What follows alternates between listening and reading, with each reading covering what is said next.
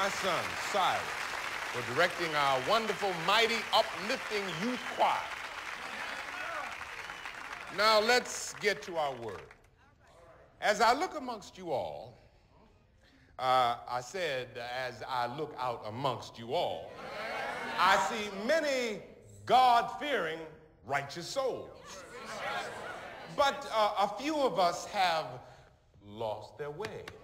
Many of us were raised the right way, but some of us just can't resist temptation. Now, I know you do a little prayer every now and then when things get a little dicey, but one day of praying won't erase all the years of betraying the goodness you was raised with. So you see, the church, we can be forgiving, but even our patience can get thin. You see, you can't walk with the devil on Monday and then with the Lord on Sunday. Yeah. See, you can't dance like a vixen and then ask God to do the fixing.